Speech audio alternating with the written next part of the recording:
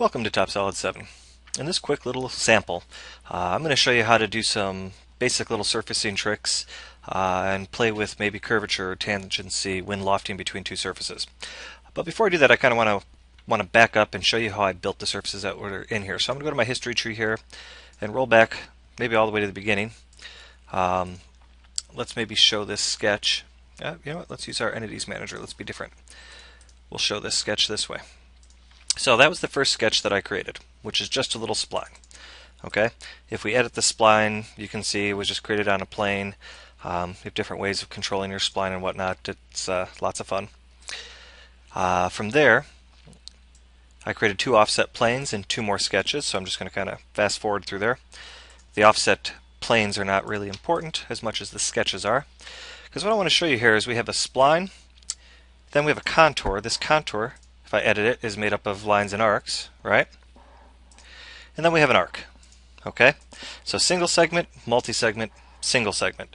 Complex curve, simple curves, simple profile of curves, right? Now these are also under constrained a little bit, so this means that I have a little bit of freedom to play dynamically with these elements. Okay? That said, I then created a lofted shape. And you can see there's the result of our loft.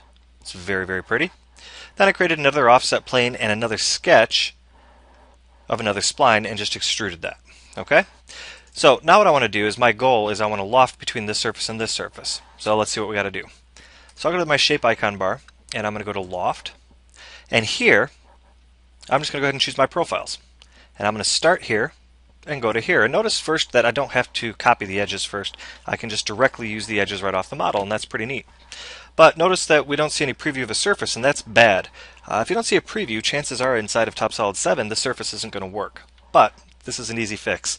If you notice, the color of my arrow here is blue. That matches this blue. That's kind of hard to see, but the arrow here is facing the opposite direction of the arrow here, and the arrows always have to be facing the same direction.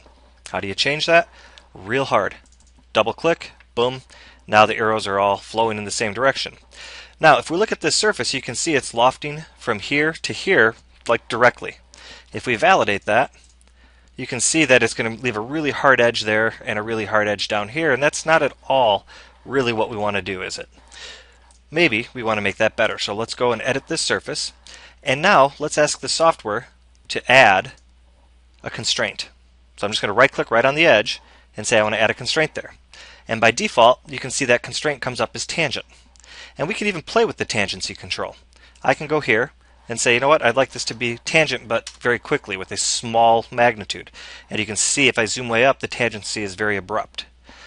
Or I can give it a bigger value. Let's try 2. And we balloon out the tangency, and you can see how the resulting surface is affected. So you have a lot of good control there. Let's set this back to 1. But maybe we don't want just tangency. Maybe we want curvature control. So let's go to curvature. And like that, now we are following exact curvature of this surface down to this surface. Maybe we want to do the same thing down here, so I'll right click there and add a constraint. And this one will make curvature control as well. And like that, we have a perfectly blended surface.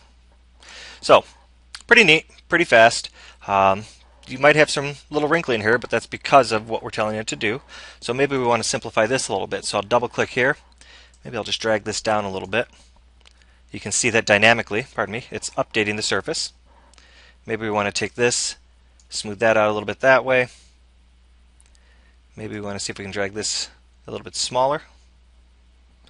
And hopefully you're seeing that you can just play around with the look and feel of your shape all you want. You can do the same thing down here with this spline if you want. Beautiful.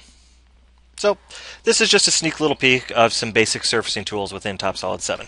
Hope you enjoyed it.